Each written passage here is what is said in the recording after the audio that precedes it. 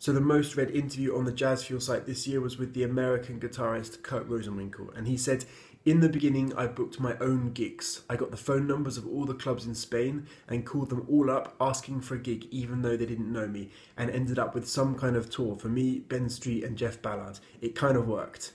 And I thought this was great because, firstly, when you see guys like this who are so far along in their career, it's easy to forget that actually they started out at the same place, studying music and trying to get something going for themselves.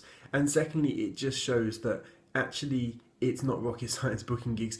If you put in the hard work, you do the research, and you push enough in the right directions with the great music and content to back it up, then actually you can book more gigs and get some tours happening.